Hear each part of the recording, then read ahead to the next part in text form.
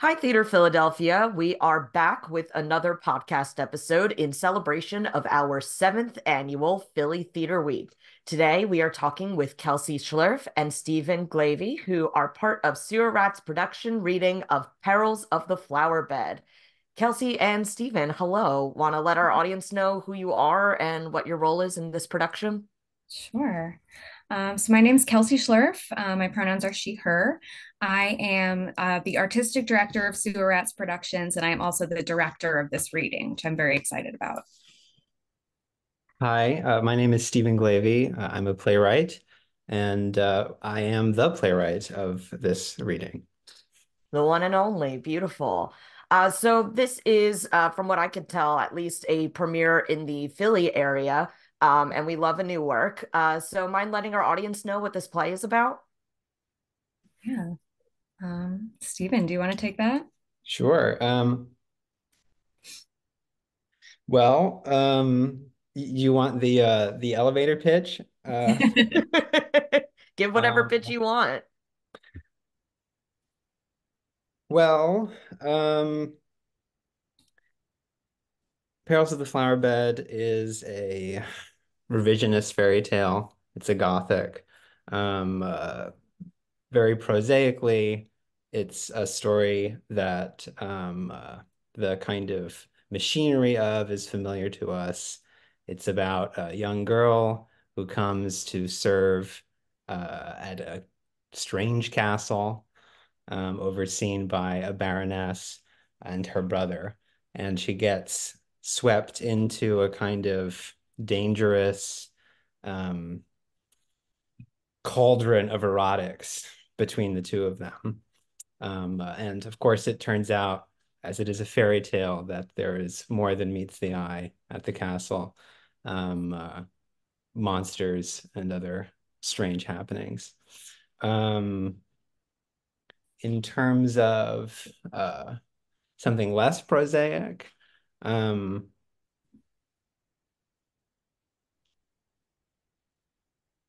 I think although it is a fairy tale and a gothic, it's in the shape of a tragedy.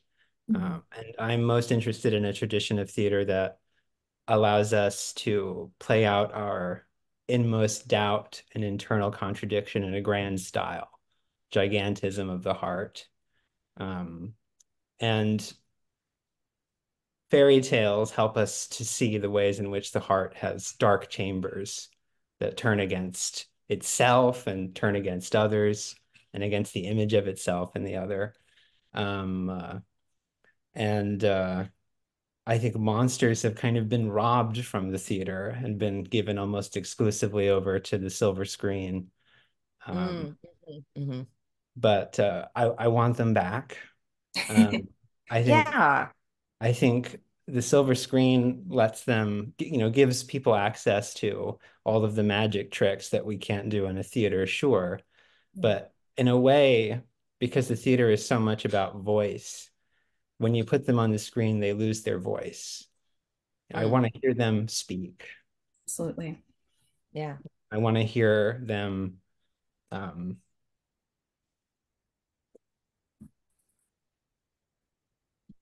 not simply tell us who they are, but unravel the problematics of their hearts. Um, yeah.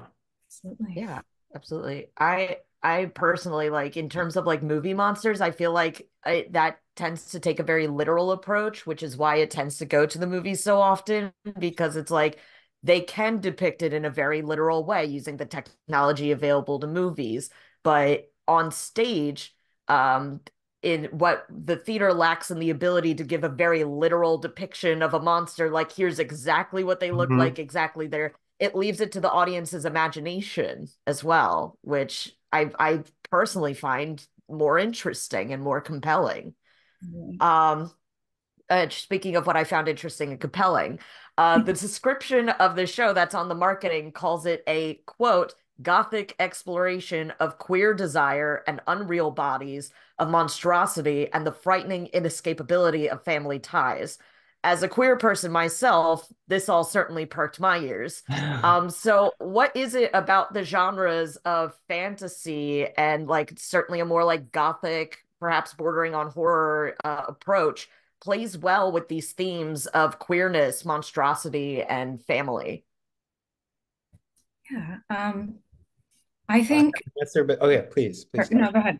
No, Okay. no, no. You give it a. I'll come in after Okay. you. Okay. Whoever wants to answer that Cool. super simple question first. Cool. Yeah, so I think that horror and fantasy is a really interesting way. It's a really interesting sort of lens to view human emotion through.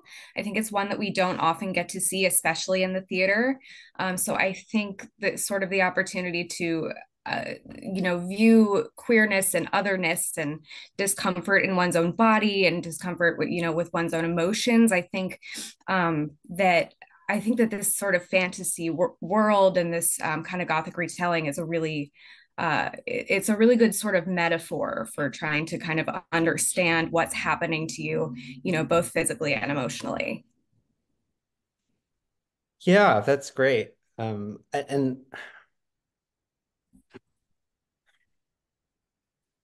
I think monstrosity is sort of the place where internal contradiction meets the flesh and is expressed through the flesh. Um, and when I say internal contradiction, I mean, not only ideas like dysphoria, feelings that, what kind of body do I have and what kind of body am I attracted to? A feeling that the body should shift in terms of its relation to another, should change. But also rage. Absolutely. Sometimes you feel like your body can't contain your rage, and you Mm, almost need another body for the rage that you have mm. and for the pain. Yeah, yeah. So Philly Theater Week is all about inviting audiences who perhaps might not have heard of your company before or might have like, not been sure whether to like take the leap and take a chance.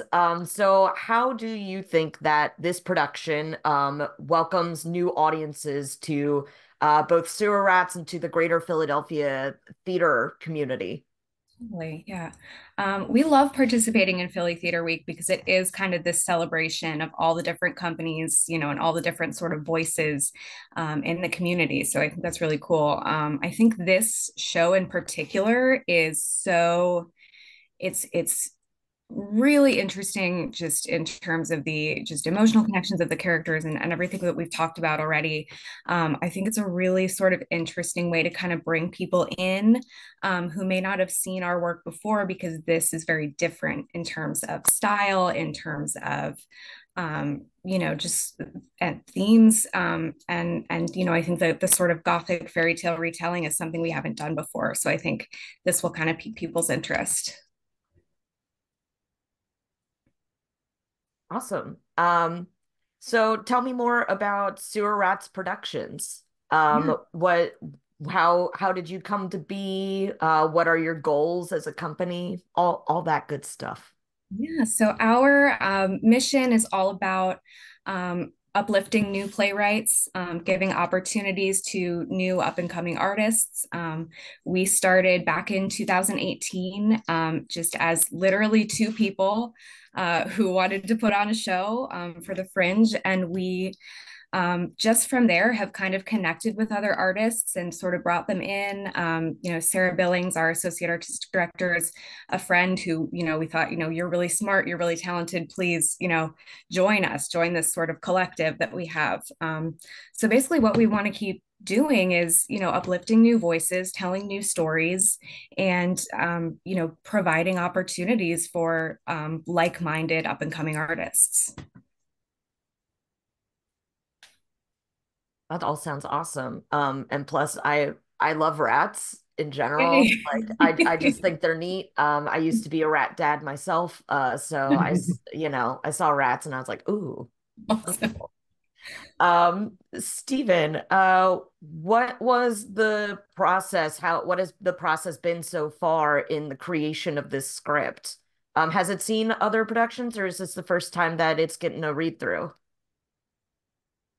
Oh man. Well, in many ways, this play goes back to me being like a freaky little queer kid growing up in the Bronx whose mother would, for some reason, let him buy whatever weird VHS tapes he wants. Like, That'll do it. Dracula has risen from the grave or Frankenstein and the monster from hell. But so, this in some ways it's sort of the ideas for this are pretty ancient in my DNA.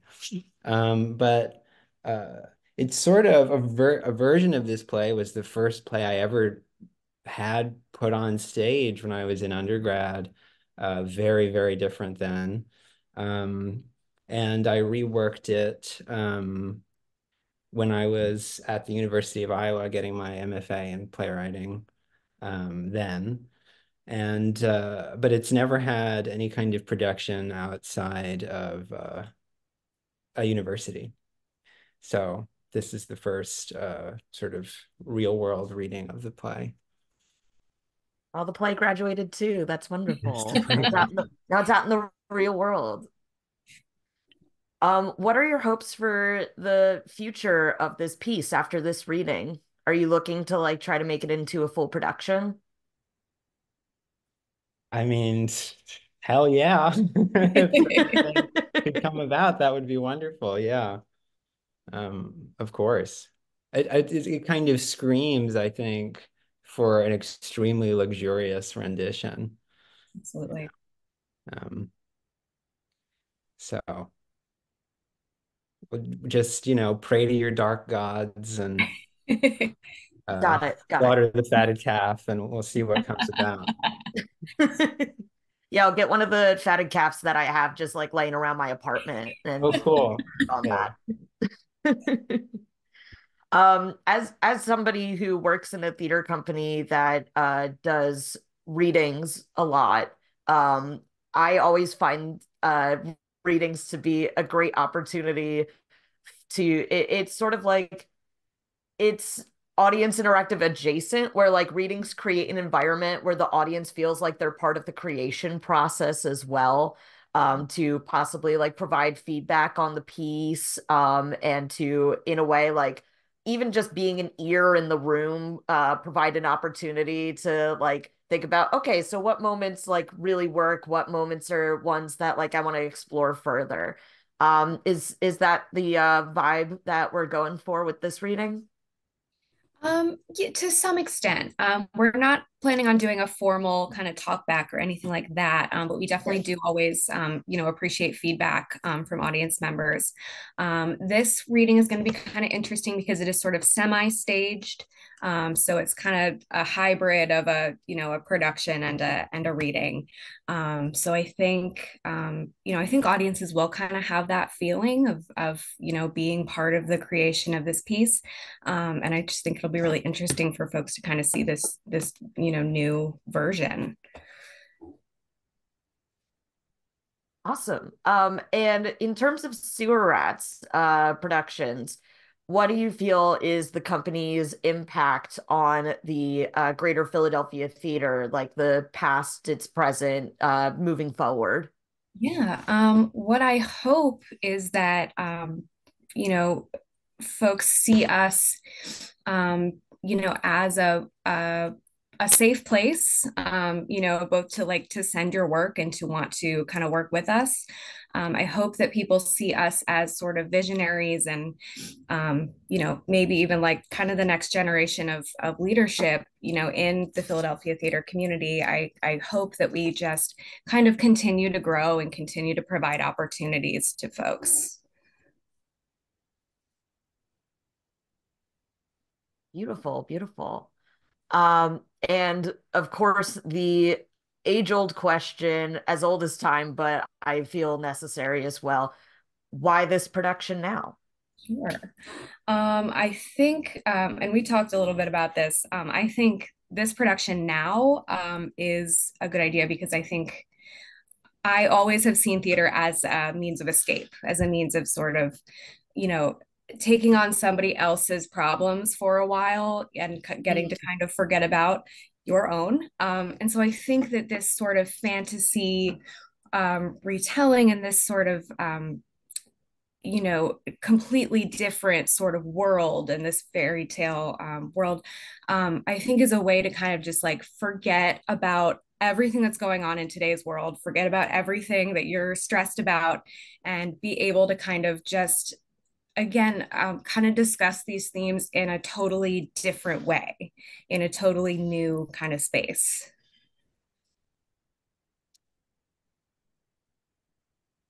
Cool. Yeah, Stephen, any thoughts? yeah, I mean, I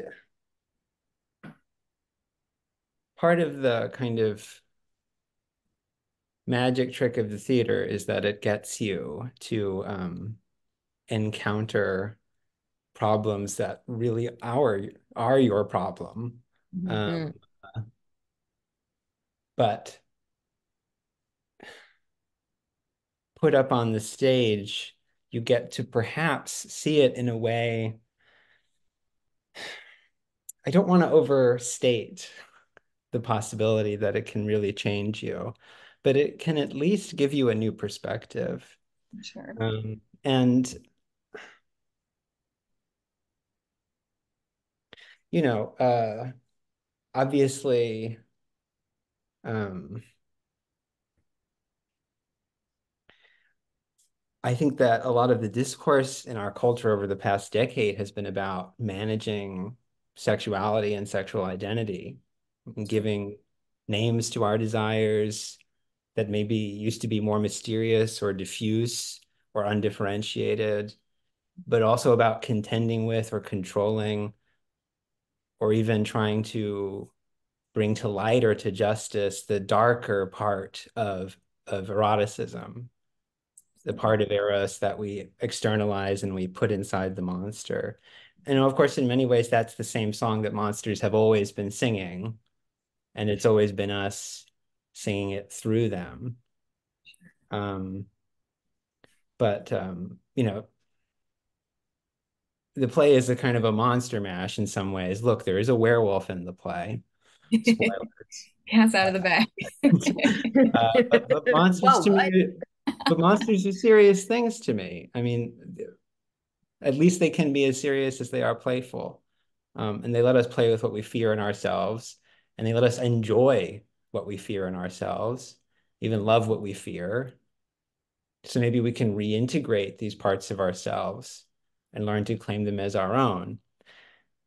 But even our worst parts, um, the darkest parts, the parts that we don't know how to forgive or to love, the monsters give us a place to put them and an arena in which to struggle with them. Um, so that, you know, that's in some ways a plea for why this play now, but in other ways, it's a way of saying, um, this is what theater should always be doing to some Mm. extent, Mhm. Totally. in a way that um, stands outside of nowness. Mm. To Yeah. remember that you are human and what it is to be human contains extremes. Absolutely. Yeah. I the part about like the need to like make sense of like the mysterious and all of that definitely resonates with me. I think a lot of like people's concerns regarding the queer communities from the outside is like a fear of the unknown, and a fear of what they don't understand. So I think like a lot of times like we as queer people try to placate by being like, no, it's okay. We're normal people like you, and you can categorize us Mhm. like this, and it's really easy to explain every time. So like, don't worry, please stop worrying. And this isn't to be like labels are bad, because I use them all the time. They're great. Language is awesome. But I'm not normal, and I think that's the cool part. Like, I think that's really neat that I'm not normal. And I think that not being normal is totally awesome and cool. And I think the parts of the human experience that are hard to explain are often like are the most beautiful parts as well. So yeah, that's all resonating with me. And I can't wait for audiences to catch this show, which speaking of, want to let folks know when it is, where it is. Absolutely. So this show is one night only, April 6th at 7:30 at the CEC Community Education Center, the Meeting House Theater, which is located at 3500 Lancaster Ave in West Philly. Wonderful. Kelsey and Stephen, thank you so much for chatting with us. And for our audience, we hope to see you in the theater this week. And Thank you. always, just come to the theater. Just Yeah. show up. Thanks, CJ. Thank you.